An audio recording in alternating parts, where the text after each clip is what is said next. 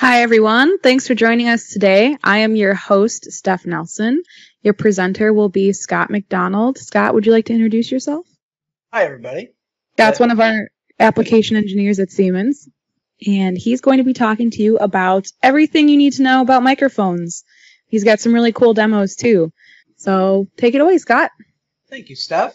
Well, welcome, everybody. And as Steph mentioned, we're going to go over some basics of microphones, the different types, what it is and how it works, and some of the things you need to be aware of when you're using them. Should be pretty straightforward, I think, but definitely information that everyone should be aware of when using a microphone. So in terms of an agenda, we're going to go over some real basics of microphone construction and things like that. We'll talk a little bit about the microphone response field types. So if you didn't know, there are different field type microphones for use in different acoustic fields. We'll review that. And then we'll talk about calibration, which is where we're going to make sure to tune the transducers we're using, the microphones, to make sure that they're going to give us an accurate value. And then we'll sum up with a care and handling summary that just reviews some behavior that you should and should not do when using microphones. So the basics. Well, microphones measure pressure, and so we're measuring pascals of pressure, and we're often doing this to make measurements for noise measurements to see how loud something is, maybe for a human operator or a driver in a vehicle or something like that. But the thing we need to keep in mind is that microphones measure instantaneous pressure fluctuation. So you see on the left here this rapidly oscillating pressure signal. That's what the microphone sees and will send to your SCADIS hardware and will be digitized. And that's what we would play back from our time history. But our brain does not register these instantaneous fluctuations. So our brain kind of takes chunks of the time data and then acts like an integrator, and we get reported a single sort of loudness number or volume number. And that's why we use this thing called an RMS, root mean squared, sound pressure level. So we take that same highly oscillating pressure field, and then we take an RMS over that chunk of time, and our brain, in this case, will hear about 0.0614 pascals, and we would normally convert that to decibels for our use. But important to know that the microphone is operating a little bit differently than our ear, so we have to keep that in mind. So parts of the microphone. So you see a graphic of a microphone. When I first started many years ago, I just saw this thing and said, yeah, that's a microphone. And I didn't really understand that there were some parts that make up a microphone. The components are, first the microphone capsule. So this part at the end that you see in the pictures, this is the actual microphone itself. So this is the part that takes the pressure waves and converts them into an electrical signal. This is the mechanical device that does that work for us. What's the rest of this stuff? Well, this middle part is what we call the preamplifier, and this is what's going to help us provide the electricity for that mechanical microphone capsule to work. And we'll talk a little bit about that. And then something else you need to keep in mind is the electrical connector. Different microphones have different connectors on the end. Some of them are straight to what we call BNC, which is what you see pictured here. So it's ready to hook up to a cable and go right to your SCADIS. However, you might have some different type microphones. I know there are some smaller 1/4-inch microphones with SMB connectors or microdots. And then if you have something what we call an externally polarized microphone, you might have this 7-pin LEMO, which will cover what that is as well. But all things you need to keep in mind. So if you just go to buy a microphone from PCB or Gras, if you just say microphone, you're going to see a page of these little capsules. If you say microphone set, then they will pair that with the capsule and the preamp, and you'll be ready to use that. So just good basic information. So how does the microphone work? Well, inside that capsule is a very thin metallic diaphragm. So it's shown here. Let me give you a laser pointer. And so this diaphragm is a very thin piece of metal, microns thick, and it's shown stretched across here, very, very thin. And then behind that is a back plate. It's another piece of the transducer that's going to be electrically stimulated so we can measure the pressure waves. And we can think of the condenser microphone as a capacitor. And what happens when the sound waves come in from this direction, that diaphragm is going to deflect, right? So if we have a positive pressure coming in, it's going to push that diaphragm down. As that pressure drops, that diaphragm is going to get drawn out. And so that diaphragm is going to respond to that pressure wave as it's coming in. And the microphone, the back plate and the diaphragm are electrically charged. And so you see a positive and a negative charge here. That difference in charge between the diaphragm and the back plate allows us to essentially measure the capacitance difference between the diaphragm and the back plate as this distance changes. So that capacitance is a function of this distance between the two charged plates, and that's what we're actually measuring. And then the sensitivity of the microphone will be, okay, for so many microns of displacement in this E value, how much pressure does that relate to? And so we can convert pressure waves coming in and that magnitude to a capacitance difference, and that's what the sensitivity of the microphone is. It works because we have this difference in polarity between the diaphragm and the back plate. So that's one of the things we're going to be needing to provide. And that's one of the main big differences between, I would say, the two primary classes of microphone types that you'll run into in a engineering environment. And then we'll get this time history out of our oscillating pressure. The two primary ways to polarize the capacitor, the first is externally polarized. So these will be 200 volt polarization needs to be provided to the microphone. These are typically, in my experience, older microphones that institutions have had, and they historically have used this in their test setup, and they like it, they have the equipment for it, and they don't need to change it. But this tends to be a little bit older technology, a little bit higher cost per channel, I would say, but easier to manufacture for sure. But when you're using an externally polarized microphone, you'll have these 7-pin LEMO connections that we talked about. This is a telltale sign that you have an externally polarized microphone, and you're very likely going to need a power supply. In this guy, you would plug the microphone in to one, and then this would send out a voltage signal that is proportional to the pressure being measured by that microphone. And this guy's providing this 200 volts DC polarization to allow that capacitor to work. Of course, if you have a Scaddis VM Michael 8E, this card that we sell can do this polarization for you. So if you have a 7-pin LEMO externally polarized mic and you don't want to carry any extra boxes around, you can plug a 7-pin LEMO directly into a Scaddis VM8 and we can provide the power it needs to use that microphone directly. So nice little feature there. The other main category is what we call a pre-polarized microphone. And here the principle is the same, but we don't want to have to carry around this power supply, and we don't want to have a special card to provide the polarization voltage. And so what they can do is they can coat the back plate with a electret, is what it's called, a very thin layer of electrically charged material. So in this case, it's Teflon, but it's got a permanent negative charge when they apply it to the back plate. So that now the back plate is negative and the diaphragm has a positive charge as a result. And so the capacitance can be measured directly just like it is in that externally polarized, but we don't have to provide it that polarization voltage. It's sort of just sitting there on the desk. It has that polarization done for us. Now these ICP or IEPE transducers are powered using what we call constant current supply. So it's 2 to 20 milliamps. Again, this is provided by every card that Siemens sells for a Scaddis. Any card we sell can measure a voltage, and it can also provide this constant current excitation for ICP transducers. Obviously, we have specialty cards like the VM8 and VB8, Victor Boy 8, that can provide different types of signal conditioning, but every card we sell will be able to do this constant current excitation for a pre-polarized microphone. So those are the two main classes, I would say, in my experience. And I would say 95% of the microphones I run into in the field are these pre-polarized ICP microphones.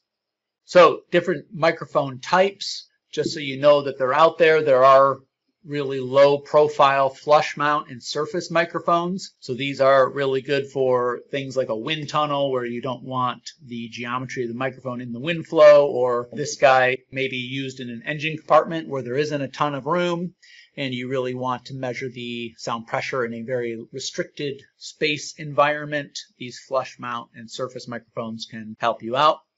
They also make low noise microphones. In this case, this is a Gross 1-inch microphone. It's capable of measuring down to -2 decibels. So very, very small pressures are capable of being measured with a microphone like this. Obviously, the larger that diaphragm gets, out to 1 inch here, the easier, the lower the pressure will be that will make that diaphragm move. And that's why the diaphragm gets larger.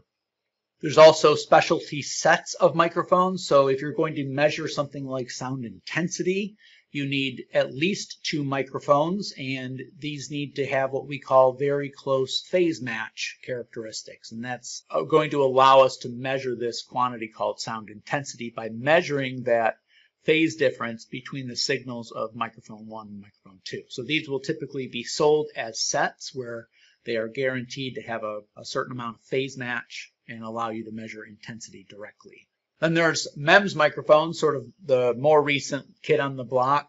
These are solid state devices. This is the type of microphone that's in your cell phone, most likely. There are devices like the sound camera that are built with MEMS microphones. So this is an acoustic array for sound source localization. And all of the microphones are literally built right into this integrated circuit board you see here. So there's no external microphone to plug in or power. It's all done with a MEMS microphone.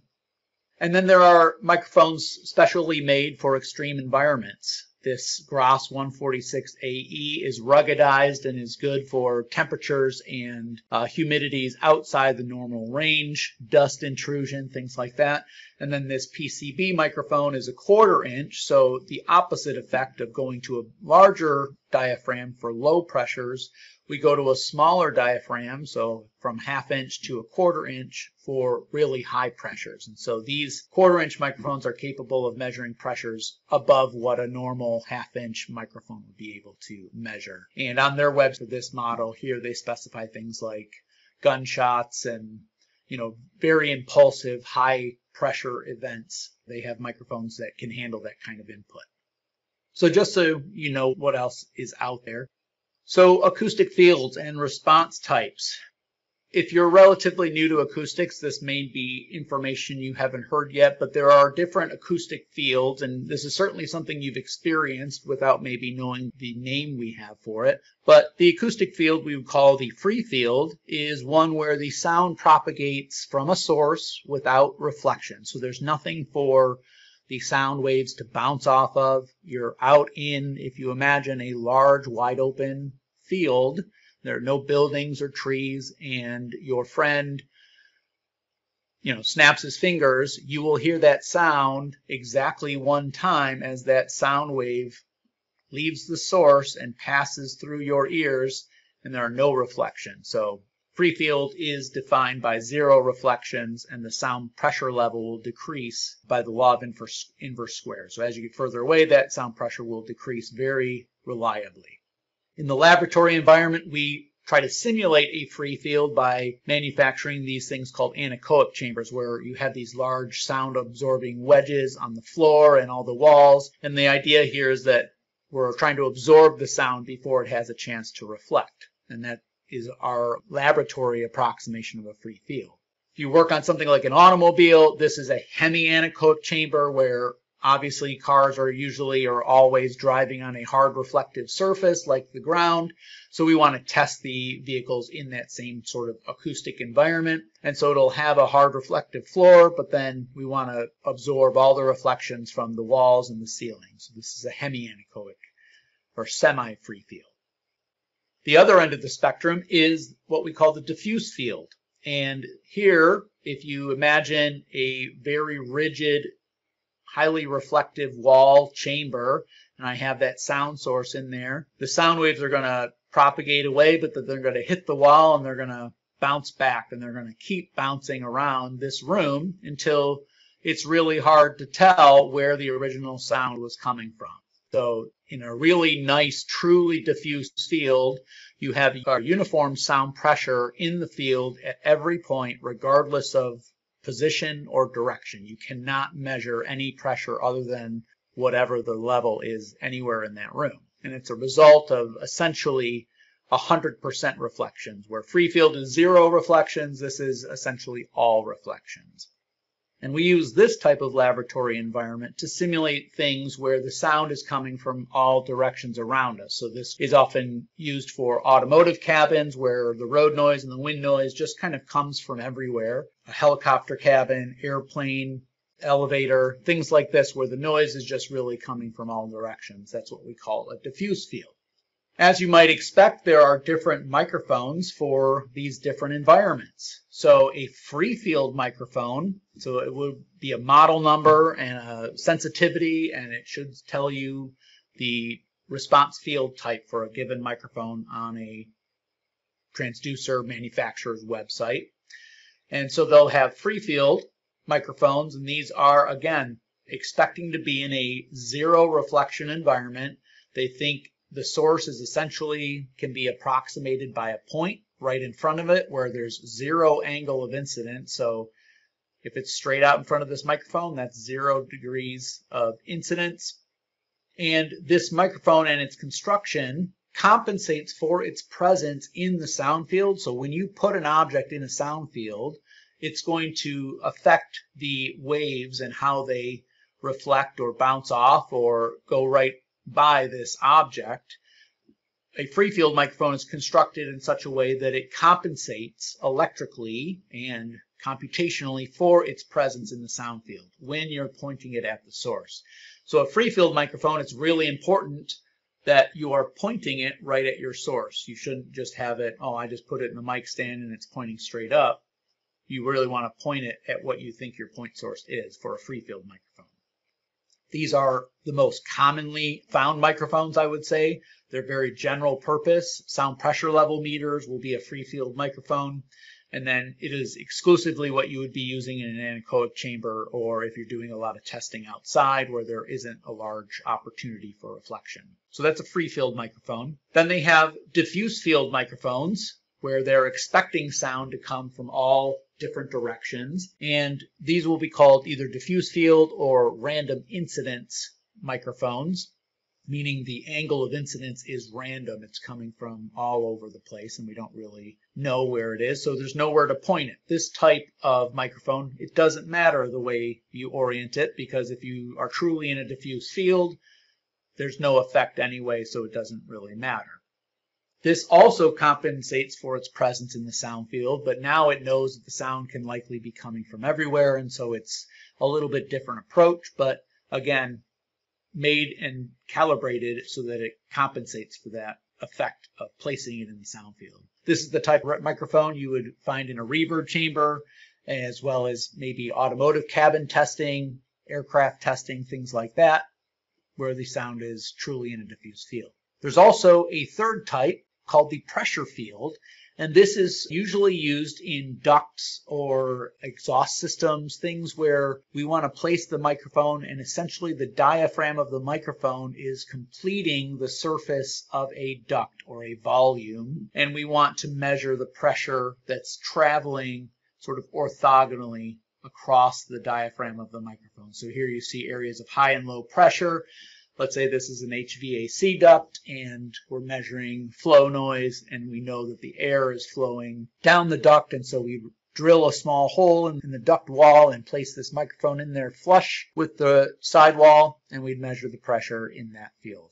This is what we use in things like impedance tubes or sound transmission loss tubes, where we are measuring the sound, again, traveling perpendicularly to the axis of the microphone, and we want to have that diaphragm essentially right at the sidewall of that impedance tube. So 3 main types. These are the 3 I'm aware of. There may be more exotic response fields out there, but these are the most important that you can run into in a wide number of applications. So the polar pattern is something you can find out about a microphone, and it is essentially a way of representing how much effect that angle of incidence is going to have on the microphone you've selected and any errors that you're making in this case. So in this polar plot, this is a free field microphone. Angle of incidence of 0 is shown up here, so the sound is traveling right down this line and shooting right at the microphone. That's 0 degrees of incidence. And you see the different frequencies out here, so 1000 hertz in red, 20 kilohertz in blue. And you see as I go off to the side of the microphone, you start to see more and more effect for these higher frequencies. For 1000 hertz and below, there's essentially no effect of angle of incidence. So even a free field microphone, if you're measuring noise that's below 1000 hertz, you have nothing to worry about, and it really doesn't matter where you point the microphone, even though I attempted to give you a very strong warning about pointing your microphone correctly. All the noise concerns you have are below 1000 hertz. You can ignore that slide because the wavelength of that sound is just not enough compared to the geometrical size of the microphone to have an effect. However, as you go up in frequency, you see there is an effect, and it's subtle at first. You know, at 5 kilohertz, 8 kilohertz, this is about 5 dB of effect, maybe down here at 10 kilohertz. So even, I would say, below 10 kilohertz, there's less than 5 dB effect, even if the sound is coming directly behind the microphone. Okay, so the polar plot will help you see how much do I really have to care about where I'm pointing this microphone, in this case a free field. A diffuse field microphone would be made such and corrected for as such where this plot should look the same for all these frequencies. There is no effect of spatial orientation because it's a random incidence microphone. So this really only applies to free field microphones. That's what this plot is showing you. Again, it's a technical spec that you can get from manufacturer. Okay, calibration. Very important part of working with any transducer, but maybe more specifically for microphones. And what do I mean by calibration? Well, calibration really just means I'm going to put a known excitation into this transducer, and I'm going to measure what comes out the other end, and I'm going to see if I'm measuring what I'm putting in. Okay, and by doing this measurement, it allows me to adjust the sensitivity in the software to account for this subtle difference if I find one. So in this case, this microphone I'm illustrating here has a sort of factory calibration or sensitivity of 50 millivolt per Pascal. So it will output 50 millivolts of voltage out that BNC connector for every Pascal of pressure it measures. Okay, so how do we calibrate this? Well, we take a thing called a microphone calibrator or a piston phone, and we place the microphone inside so that we're capturing all of the sound this calibrator is going to generate. And it is very precisely made to generate exactly, in this case, 1 Pascal of pressure. Okay, so it's going to excite this volume with a very accurate 1 Pascal, and then I will measure something electrically coming out the other end of the microphone. If this is 50 millivolts, I have nothing to do, and my sensitivity is exactly correct. If it's not, if this comes out as 45.5 millivolts, I need to adjust that sensitivity in TestLab so that I'm measuring exactly 1 Pascal, because that is exactly what I know I'm putting in. And so calibration is the process of making sure I'm getting what I think I'm getting. There are a couple different types. Annual factory calibration. This is usually done once a year or so. This is where you would send your microphones back to PCB or back to Gross, and they would put it in their factory test equipment and do a very highly sophisticated version of what I just described. And they can update what's called a TEDS chip, or a transducer electronic data sheet. I'll show you that technology in just a second, but essentially it's a little microchip that's inside a TEDS transducer that has this factory calibration built right into it. You don't have to dig around and find every cal sheet you have. You can just sort of ask the transducer what its calibration is by reading that little chip. Annual factory calibration will not only keep that TEDS value up to date, it'll also keep a good record, a traceable record about whether the microphone is damaged or is out of spec. And so if your organization follows ISO 9001 or some other quality approach, tracking and documentation of calibration is very important for those types of systems, and so this would be your once a year check. There's also what I sort of described earlier, and this is really what I would call a pre-test calibration check. And this should be done, when I was taught at college, it was you calibrate in and you calibrate out. So you would calibrate your microphone before you make any measurement, you get your data, and then you should calibrate again. And the idea is you want to calibrate going in so that you can have the best, most accurate sensitivity using that calibrator. Take your data, but then calibrate at the end of your test to verify and prove to yourself that that calibration value did not change. In the case of temperature swings or humidity or weather changes or something, that cal out procedure would allow you to verify that it hasn't gone anywhere and you can trust the amplitudes in your data. Some things that are important to keep in mind when you're using a piston phone or a microphone calibrator. A lot of their instruction manuals will tell you that it requires 30 to 45 seconds of runtime with the microphone in place to sort of stabilize. And so, again, you set that system up, you turn it on, and you let it stabilize, and that's going to give you your most repeatable, reliable reading.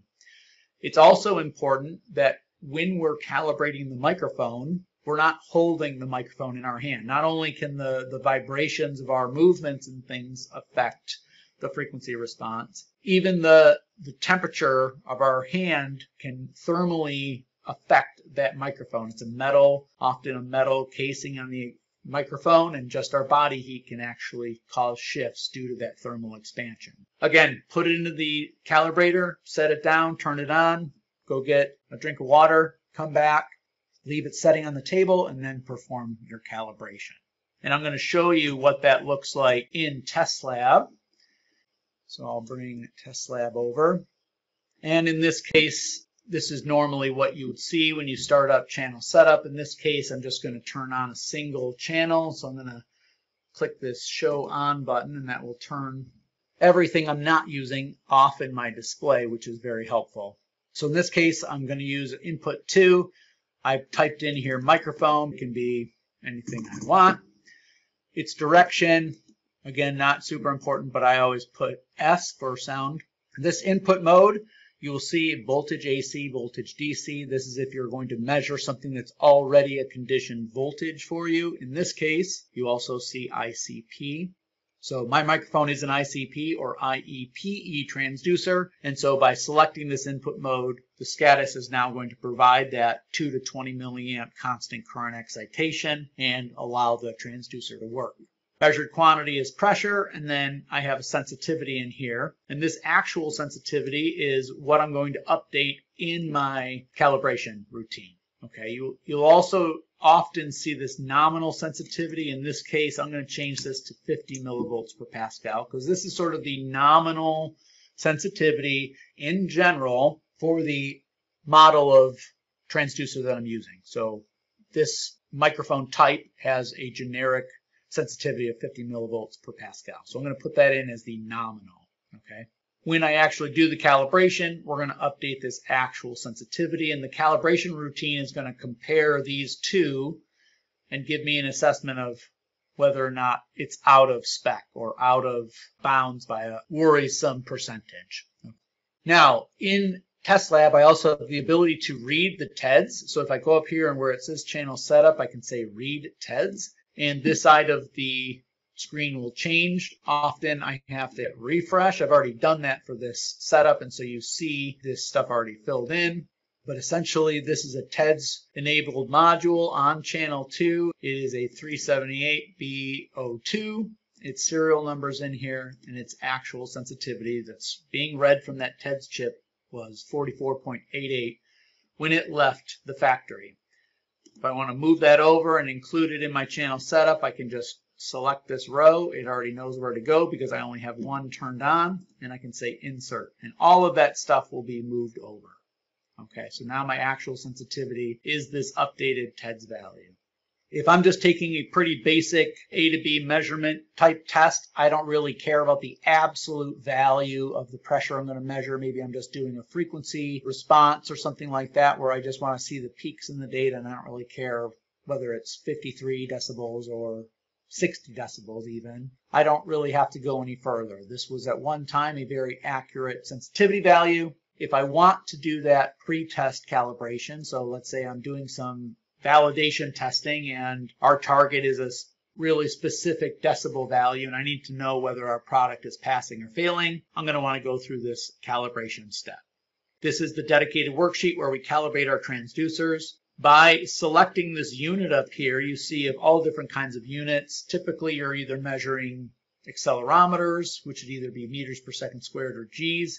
In this case, I'm measuring a microphone, and so I'm going to be in pascals. And so it automatically looks at all of the channels I have on my SCADAS front end, and it knows which ones I've told it were going to be at pressure. And so it only looks at those. I'm using a SCADAS XS, and so it also has these headset inputs, so it's keeping those active even though it's not even turned on, but it knows that this will be a pressure value coming in there as well. So now I would specify the frequency. So I have a calibrator. It does indeed put out 1,000 hertz or 1 kilohertz, and its level will be 94, but I have to tell it dB. Okay, so if I didn't change this to dB, it's expecting a peak value in pascals. And I happen to know that 94 dB is exactly 1 pascal peak. So I could have left it in there as 1 peak pascal. In this case, I'm going to use dB RMS and say it's 94 decibels. Now I've had it on for the last 2 minutes or so.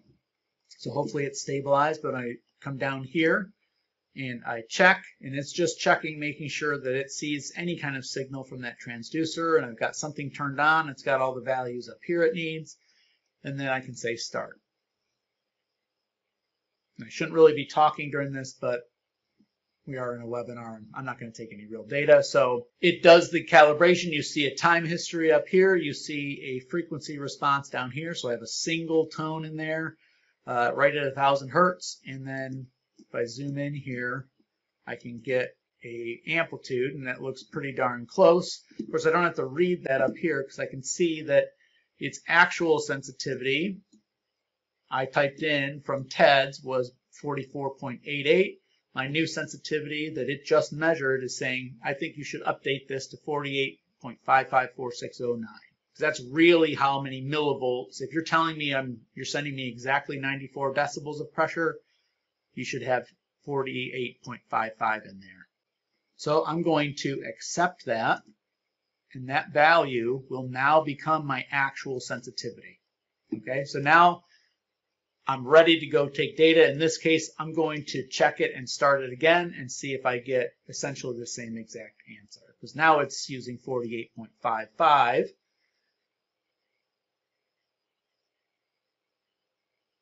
So 48.554, 48.564. That is more than close enough for me. It does tell me that this is okay because this is such a small difference. If I had a really large number here, if I had 52 or something that's more than 10%, it will give me a warning here and it will say it's not okay.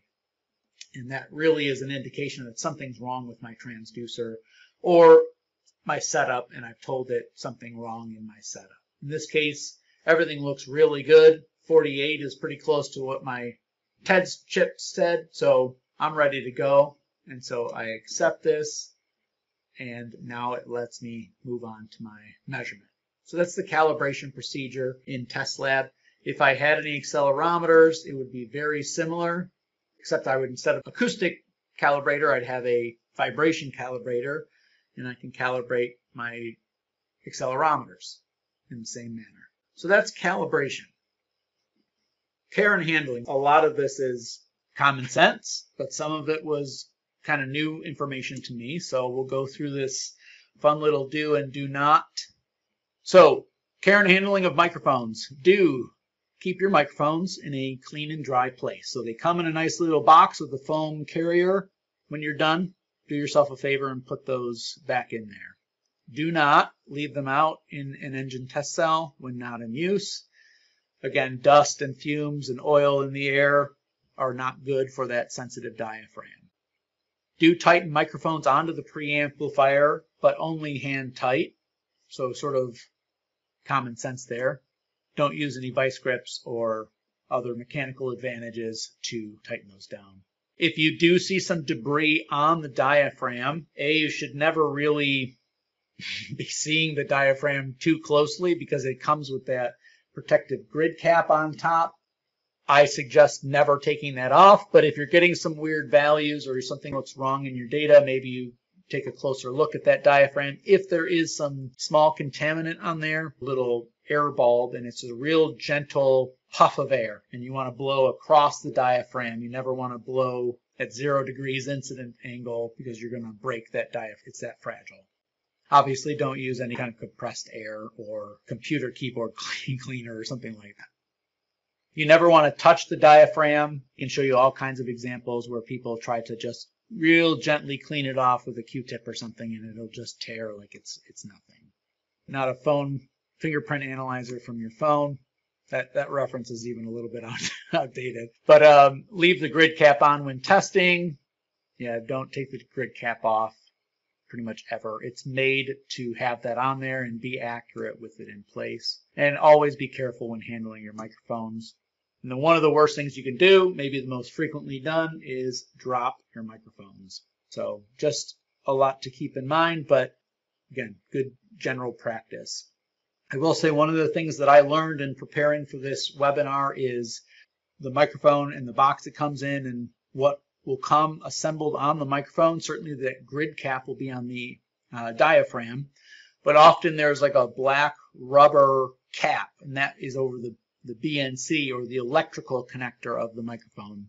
What you never want to do is take that black rubber cap and put it over the diaphragm end of that microphone.